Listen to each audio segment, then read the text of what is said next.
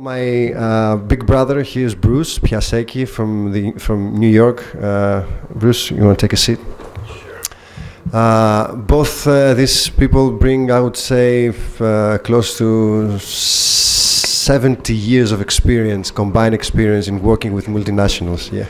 So an organization in the United States that has also an impact in Europe put forward a new proposition for the purpose of businesses, and it was an article in a newspaper. And I said, why don't you two guys talk about what is the future of corporation? What's the purpose, the new purpose of the corporation based on what we've been hearing today, you know?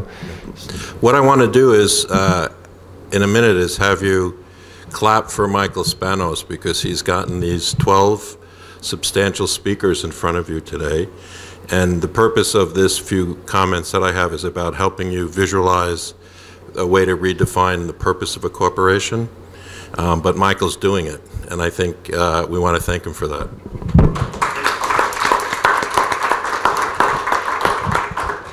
So when I started writing about business and society, I visualized a corporation as a mansion.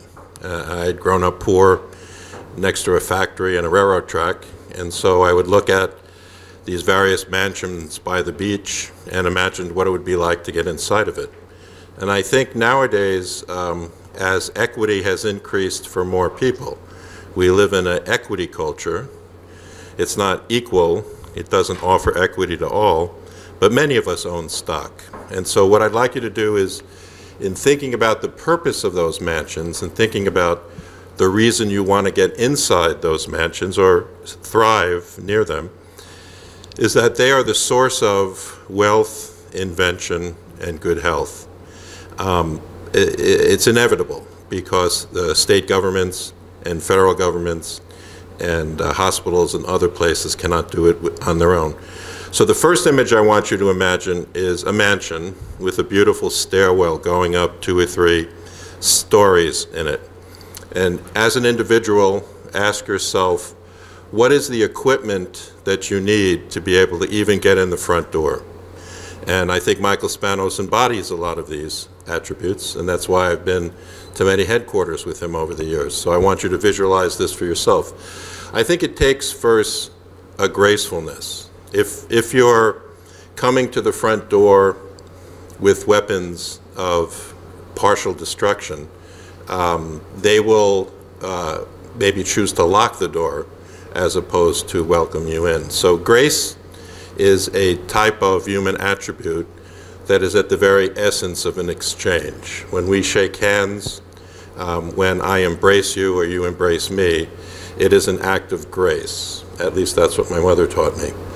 But I think it also, once you're in the front door, it takes force to get up the stairs.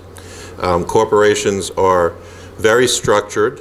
The people who earn their keep are either people who are going to keep you down the stairwell so that you don't annoy the precious time and decision-making of the people high up in the mansion.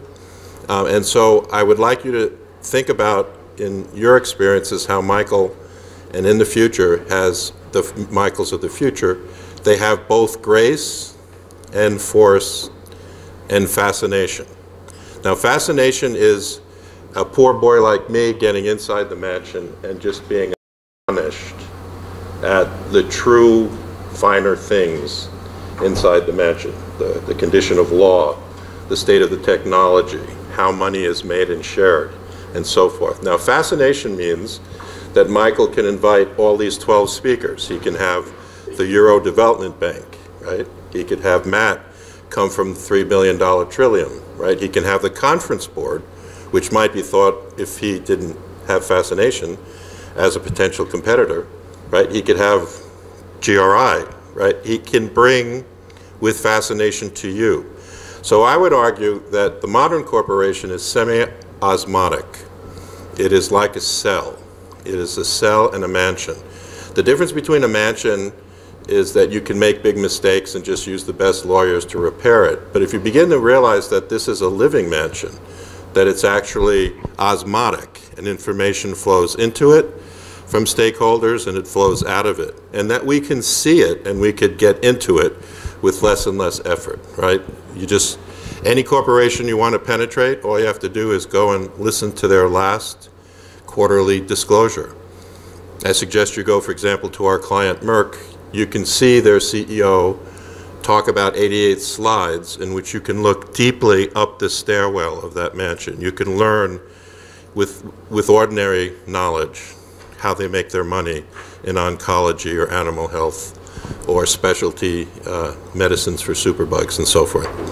My point being is that the modern corporation today competes on price, quality, human talent, ESG metrics, and social needs. And that's why I think it's significant for you to think of this mansion that you're either working in or working beside or supplying as in a neighborhood, because there are so many social needs. We learned, for example, from Brian Kellogg today that one of the great social needs of the near future is mobility, right? Not only mobility that's connected cars, but the mobility of people as we lose mobility as we age. I think some of the other aspects of a social need in this robust new age of large corporations and small innovators is that a social purpose is education. And in my experience as a person who's been privileged, because I played basketball pretty well, to be invited to some of the best schools around, I think that corporations today are great forces of education. I grew up in a pretty rotten neighborhood, and still the society gave me so many benefits that it allowed me to climb several mansions. So I think that the problem I've always had with this argument that corporations are purposeless or that they are selfish only is that in my experience, when I get into them, there is a long need for them to want to provide cleaner air or cleaner water or more food production in arable lands, even though they have an incomplete record and a record of devastation at times. I think that our jobs in the future is to knock on that front door, get into it, and make sure that all major firms realize that they're not only within themselves, but that their massive staffs have a service to the neighborhood. Well, I think that the signature of these more than 130 CEOs from the Business Roundtable, they were talking about providing well-being in society. They were providing full and fair wages. They were talking about the need to have a social purpose. What will remain the test of time is that how do we account for that? How do we demand as we knock on the front door? But I think the fact that the Business Roundtable is doing this is quite astonishing. As we enter a world in which we're both carbon and capital constrained, this organization of CEOs, which used to simply lobby for status and lobby for the status quo, is beginning to recognize the things you're all interested in. So that's a very good sign. Yeah. It's just a beginning. They have very far to go. Another question says, in times of crisis, we've seen a lot of solidarity by people and organizations at the bottom of the pyramid, but proportionally less from major corporations. Why should this change now?